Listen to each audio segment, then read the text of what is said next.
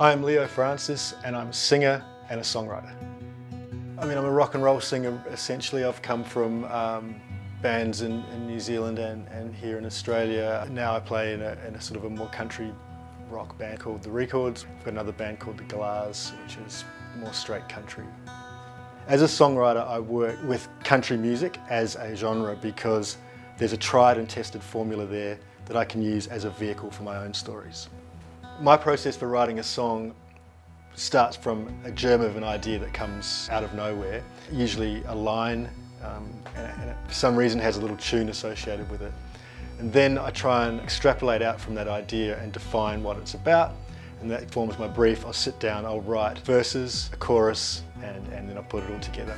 So once I've got those lyrics, I'll sit down with the guitar or at the piano and just start playing it. Just choose a chord at random that sounds nice and just sing those words. So the words dictate the tune. Whatever meter the words have, the melody will develop out of that. So I'm going to keep writing songs. I'm going to keep writing songs for the Galahs and for the Rechords. Excited to make a new album for each of those bands this year. Also really looking forward to getting back into gigging. There's going to be a lot of live shows this year.